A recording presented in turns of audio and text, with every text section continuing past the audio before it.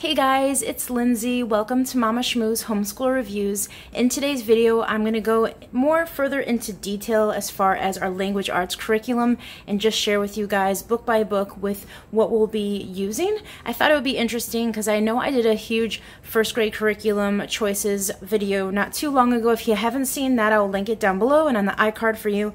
But this is like more of an in-detail look by subject. I asked people on Instagram what they like to look at, and I got like an even amount of people saying they like it by subject, and then other people like the whole entire thing. So for people that didn't watch the whole entire overview of the books and it was just too overwhelming for them, this video is for you guys. If you guys already watched the other video and you don't want to watch this, that is okay as well. I'm just doing this for the response that I got from my Instagram.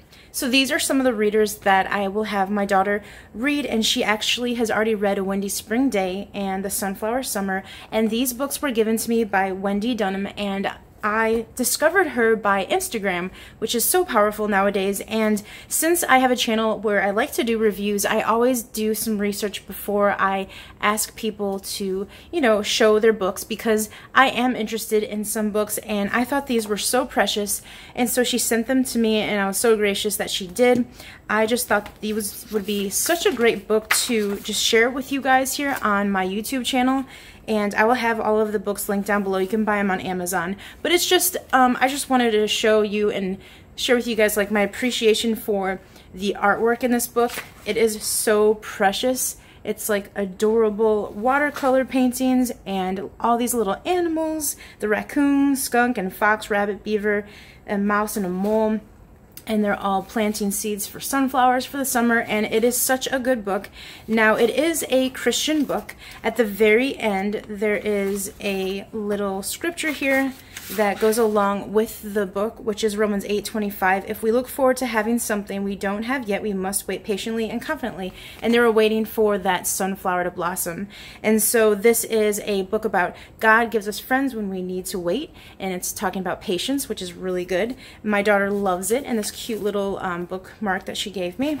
And so my daughter has read this one, and then also we read this for spring, A Windy Spring Day, God Gives Us Friends When We're Afraid. And I just love the like details of, like I said, the drawings, and it's written so sweetly. This is a little tiny chapter book, so my daughter was like, oh my gosh, I'm reading a chapter book. She was excited about it. And then this is definitely one for talking about when you're afraid, and he was afraid of the wind, so his friend came along and helped him. They made a kite, and says, when I'm afraid, I will put my trust in you, Psalm 56:3. And she'll be sending me the one for fall with apple pie, and then one for the winter time. I'm not sure what that one is. And then I will be doing a giveaway for these, so stay tuned for that. She would like to do a giveaway, so I will have that information in one of my videos, so stay tuned for that. Now, I am also having her read the level 1 reader with The Good and the Beautiful, and this is just the whole reason why I went with The Good and the Beautiful, is because I just like the reader, and I thought the workbook that they give is very well thought out and very detailed, and I needed a language arts program because I was doing the reading lessons, and we're kind of graduated from that. We went halfway through, and now she's starting to read, so I needed this, and it was very affordable. So I had them printed out, and once the child completes the 24 lessons in the language arts program, they should read 5 to 8 pages out loud for this book. And here is the table of contents. I am not going to do like an in-depth of this because you guys know Good and the Beautiful is all over YouTube, but if you want to pause it and look at the table of contents. But this is like the book that they read at the beginning, which is very much like my style. I like the vintage books. So there's A Day at the Farm, all these cute little readers, which get a lot harder at the end, so it'll be definitely a challenge, but I think she'll be doing wonderful because she's reading a lot, and I think she's gonna love this reader, and that's the reason why I went with The Good and the Beautiful. It's affordable, and it is just exactly what I needed at this time. And I got this Little Bear Friend. This is from the 60s. I got it at the library sale for 25 cents, and this is just a super cute little vintage Little Bear Friends book that was like super old, that someone probably had in their garage, and I had to get it because I have this one that she has not read yet. So this is a reader that I want her to read, and this one has all of the treasuries of Little Bear, Little Bear's Friend, and Little Bear's Visit. And I think, yeah, there's like 3 stories in this one. So the artwork is adorable, and it's such a cute little character, the little bear. I really love like forest friends, so these little forest animals are adorable to me. And then this is another book that she actually has read through several times, and this is just one that she could read on her own very easily, which is Dick and Jane. And then this is something I got from a consignment sale, but as you can tell, there's like several stories in here, and they're very easy for her to read. And she reads them out loud while I'm making dinner, and I love these little pictures of these little kids. It's so cute. So those are the main readers that we're going to be using for this year coming up. Like I said, she's read a lot of them, so I'm going to be doing like these little ones, like the Scholastic Readers, the DK books. These are some that I got from like family members, Legos. They love Legos. This is another Dick and Jane. And then the Lego City, Fire in the Forest, A Day in the Life of Firefighter. She loves boy stuff. She likes trucks and cars and Legos, and that's just what my daughter likes to read. And I think she really enjoys the vintage books that I picked out. So all of these, and then a lot of things from the library. And then with the Good and the Beautiful, they give you the phonics cards that have not opened up yet, and the miniature mini books. So here is the Language Arts and Literature Level 1 course book, and I am not going to go into too much detail, you guys, because I know that you guys have seen this a lot on YouTube, and this is just Level 1 at a glance: phonics and reading, grammar, usage and punctuation, literature, spelling and writing, and then art. So the daily checklist, you will be having them use the reader after they finish lesson 24, practice spelling words for 5-10 minutes, phonics cards 5 minutes, sight word ladder 5 minutes, and complete the course book. And then you do memorizations for poetry, and you could do whatever you want to do. You are the teacher, you could teach them through this book exactly the way they have it laid out, or you can try it a little bit differently, skip a few things. If your kids are not into memorizing, that's okay. You don't have to do everything.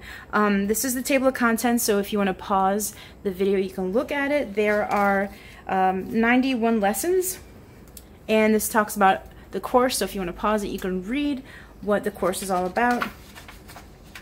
Now, I was just going to point out to you the things that I like. I just thought the phonics cards, I thought it was adorable how they have color in the animal when you've mastered some of the phonics cards, and color in these animals when you master the sight words.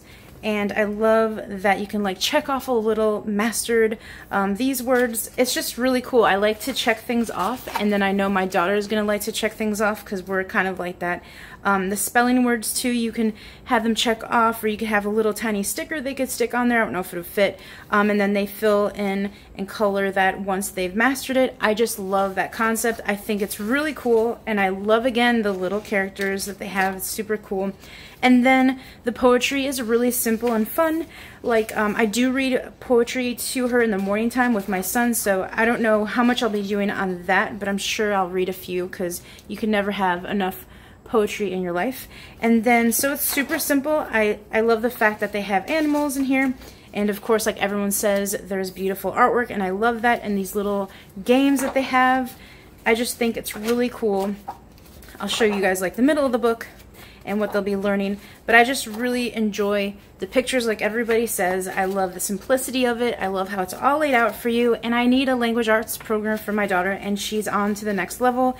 And this will take as slow as possible. We won't go so fast. If I think that it's something that is easy for her, we'll go through it fast, but I think that this will be a challenge for her, and I think we're gonna have fun, and I'm really going to enjoy it. So I just think that this is a really good little language arts program that is very inexpensive and worthy of your time to research if you want to look into it yourself. So I'm going to go quickly into our Spanish.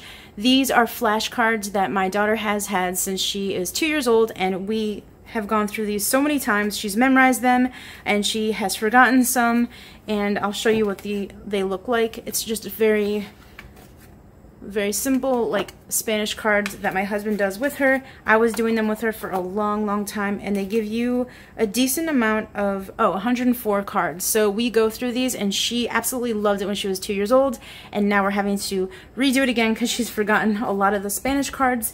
This is the Spanish book with all the rooms where you can flip out the little pictures, and it gives you the words in Spanish and the English words. So I showed this to you guys in the curriculum choices.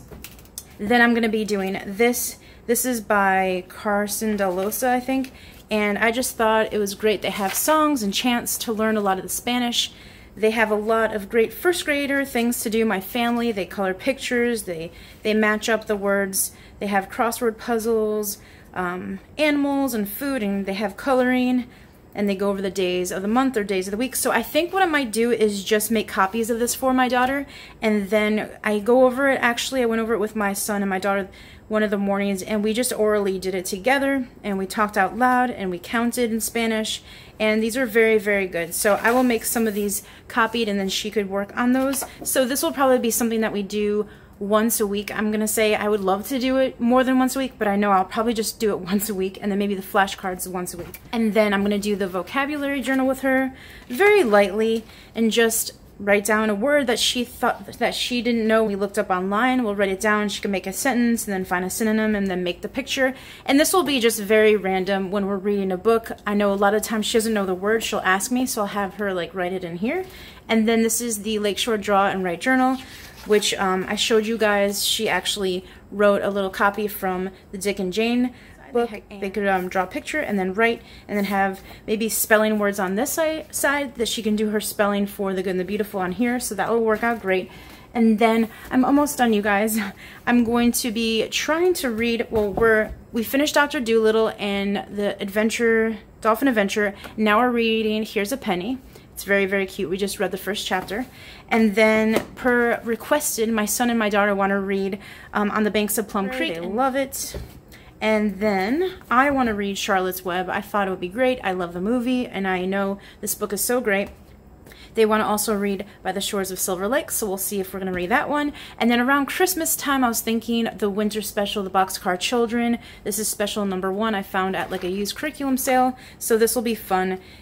So we have the other Boxcar Children set, so we'll see what we will be into reading. I let the kids really pick it out, so those are the books that we will try to read in the next, I don't know, until I guess Christmas.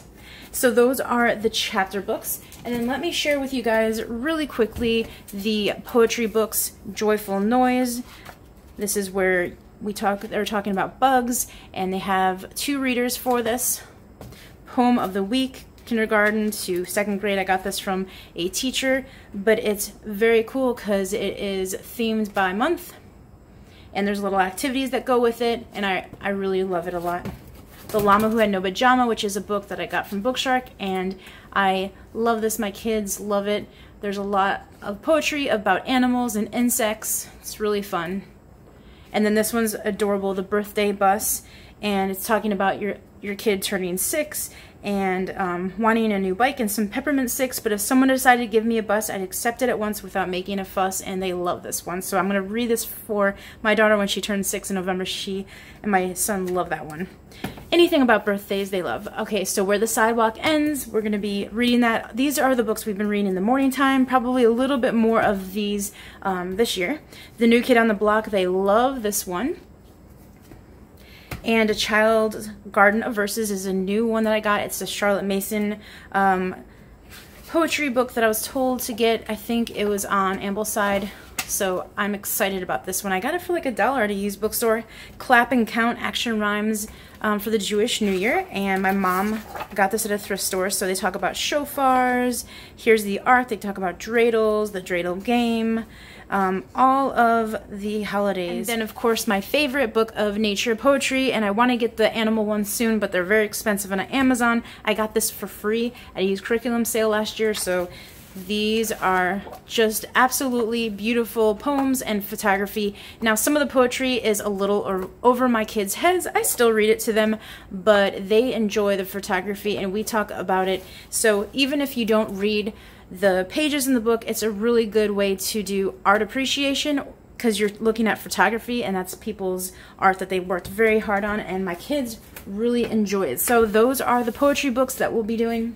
Here are the chapter books that we'll be doing. Some of the Spanish. and the flashcards and the Good and the Beautiful, and then I forgot the Rory's story cubes. I want to incorporate maybe once a week and just intentionally do it with my daughter. I'd love to have her dictate more stories to me and using her imagination this year and come up with some really cool stories that we could like save and have memories of, and maybe just get like a notebook from the Dollar Tree and do that. So that is it, you guys. It's been a long video. Thank you guys so much for watching this. I hope this helps you out when you're picking your language arts curriculum for this year. And it is a lot, but this will be trickled throughout the year, and I'm taking everything very slowly. And this is one of my favorite parts of homeschooling, is all of the language arts and the read out louds and the poetry and our fun special morning times. So if you guys want to know how our morning time is, I did a video on that, so I will link it down below if you want to check that out, and how I kind of like go about our day and how we start our day in the morning. I will see you guys in my next video. If you are not subscribed and you have been watching my videos, please subscribe to join this community on here. I would love to have you guys join. I will see you soon. Bye.